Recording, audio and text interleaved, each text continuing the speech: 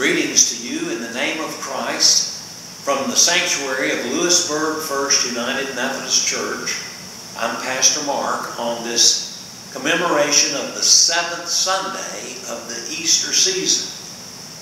As a congregation, we join together in congratulating Kayla Gooch in her May graduation from Columbia State University with an associate's degree in applied science and respiratory care. We've just heard Debbie Lowe play the great Navy hymn, Eternal Father, Strong to Save. As part of our time together today in this devotional video, we remember before God those of our nation who have given their life in our country's service. We're mindful too of veterans and those who are presently serving in the United States military and the sacrifices that they and their families make. We're mindful too of those who, while not losing their life in the service of our country, have injury and wounds that are visible. And we think also of those who have wounds and injury who are not visible. We're delighted today to have Terry Jackson singing in our devotional video. Terry will be singing again next weekend in our video. Terry's song today is in commemoration of Memorial Day.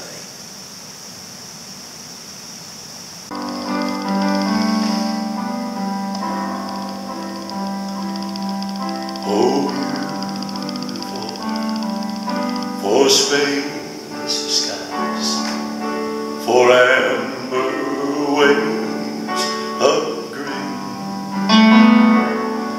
for purple mountains, majesty above the fruited plain.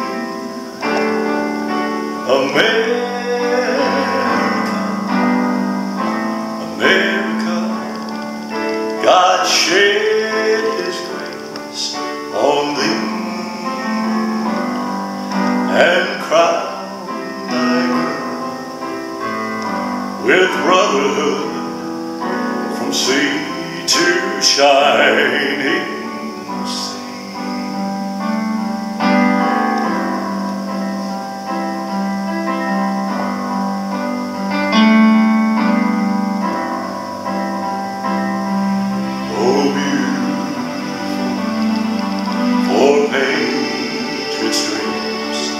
The seas beyond the years, thine alabaster cities gleam, undimmed by human tears. America,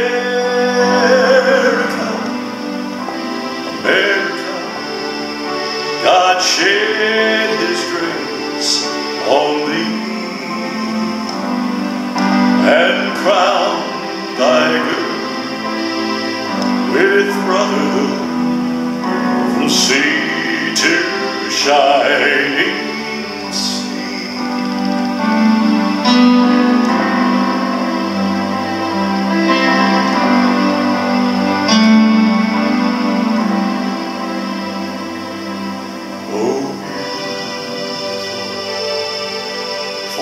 Heroes prove in liberating strife, who more than self their country love and mercy more than life. America, sweet America, God shed His grace on thee and crowned thy girl with brotherhood from sea to shining sea.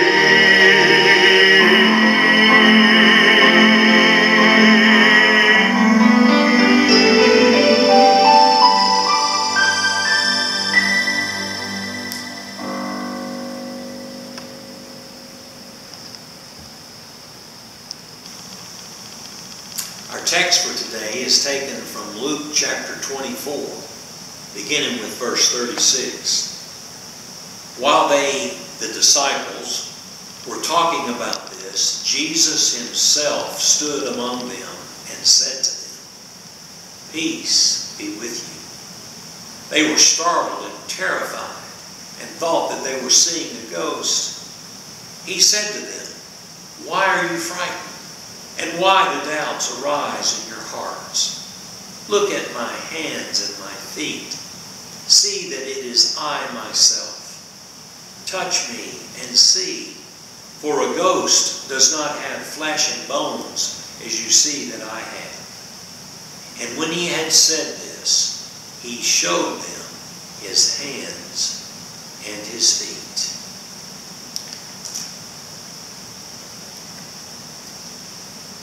Leslie Flynn tells of a small boy who was being raised in a remote town by his grandmother. During one night, their house caught on fire. The grandmother in the upstairs bedroom did all that she could to rescue the boy, but she was overcome by the smoke and regrettably perished in the fire. In this remote town, there was not much of a fire department. The whole second floor was engulfed with flames as people had gathered around the house. They began hearing the small boy cry out for help from the second floor window. People didn't know what to do. Suddenly, a man pushed through the crowd and climbed up an iron drainage pipe that ran up to the roof.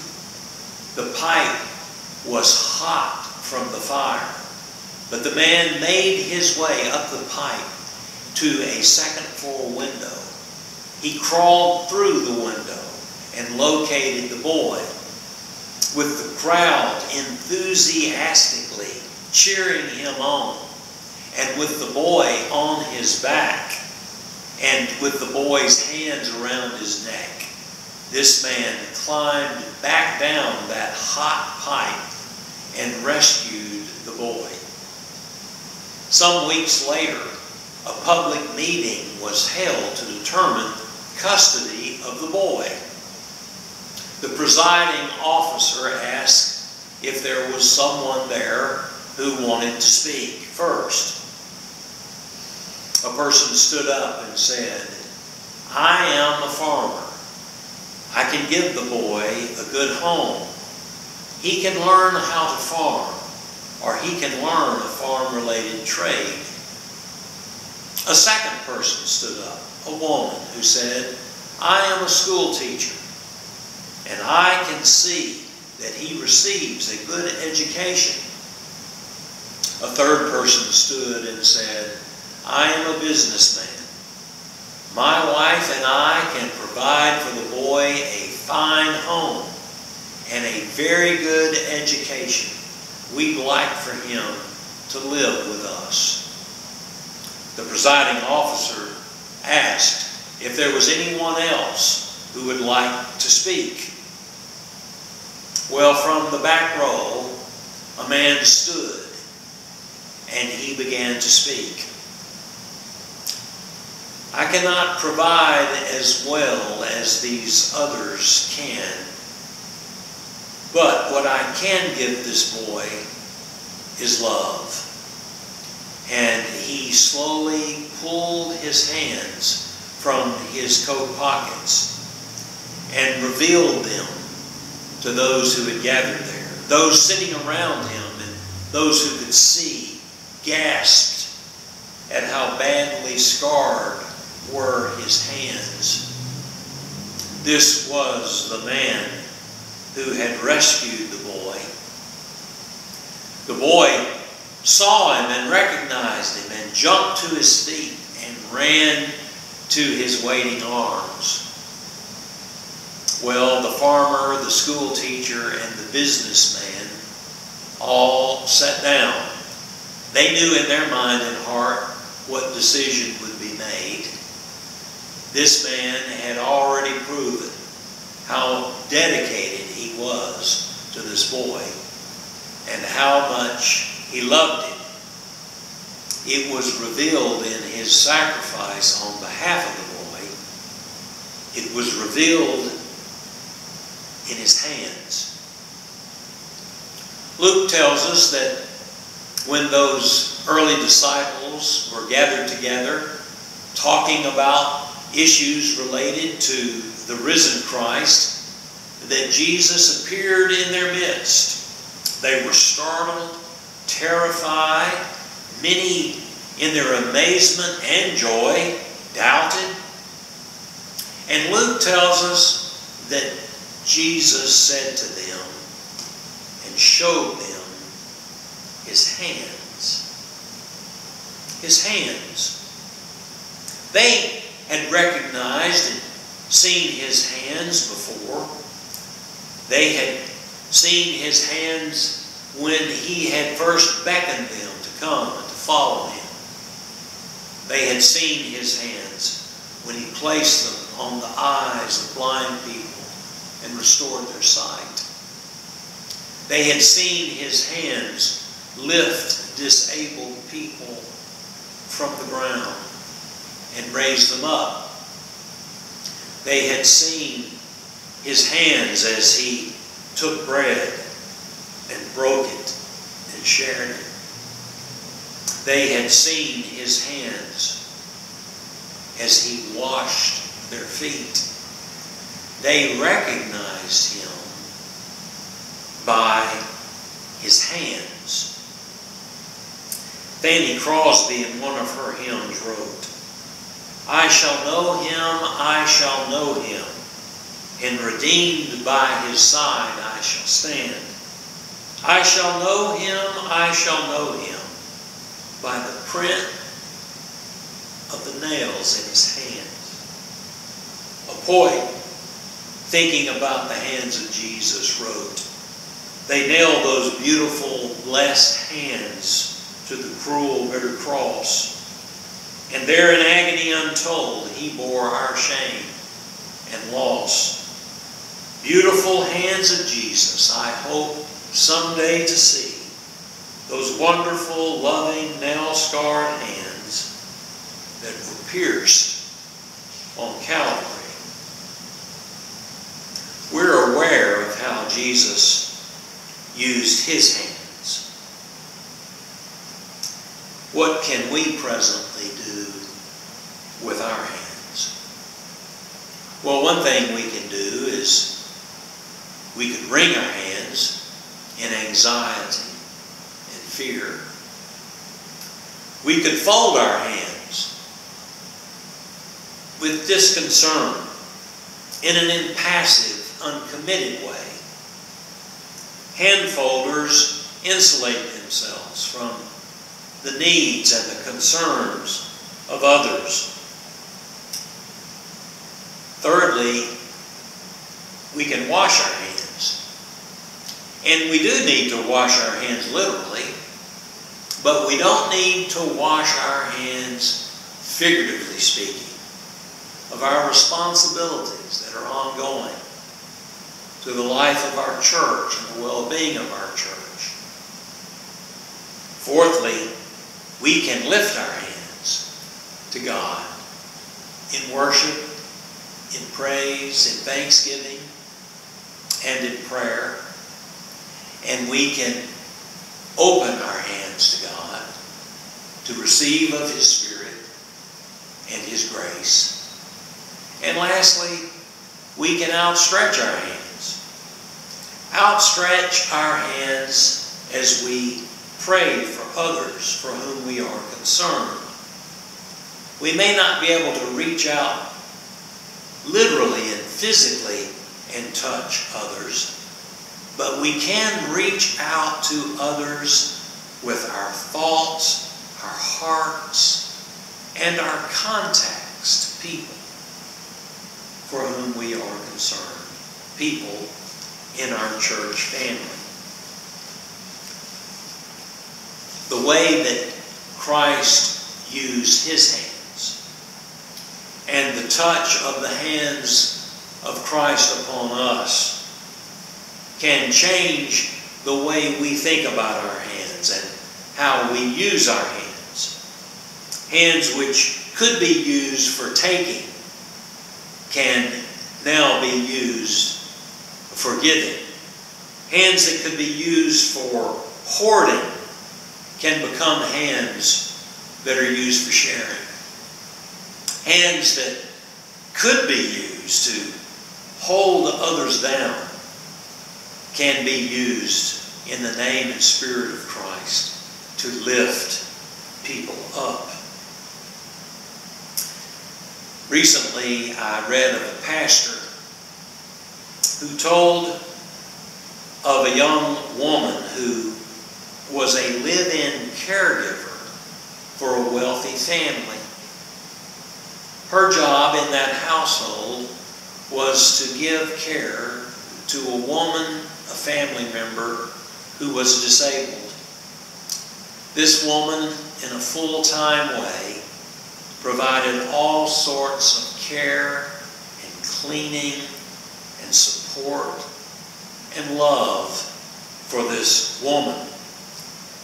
This woman, this caregiver, was a devout Christian, and she was concerned that her responsibilities in that household more often than not kept her from participating in the worship, the fellowship, and the service and ministries of her church.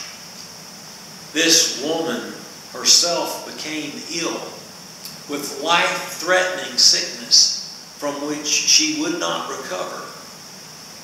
Her pastor came and visited with her, and they talked about her illness and her faith. And she expressed her concern to her pastor, saying, "I just feel so badly that I have not been able to participate in the life of the church the way that I want to and would love to do so." She said, "I don't even know if Jesus, when he sees me, will know my name." Well, the pastor, in great care and compassion for her, said to her tenderly and caringly, "When you see the Lord, just show him your hands. Those hands of yours that have given so much care and attention and love to that family member. Just show the Lord your hands. He knows. He knows what your hands have done on her behalf. And he will recognize you and know you by your hands." It's a good question for us to ask ourselves today. How shall we use our hands? And I wonder if Christ one day will ask us to show him our hands.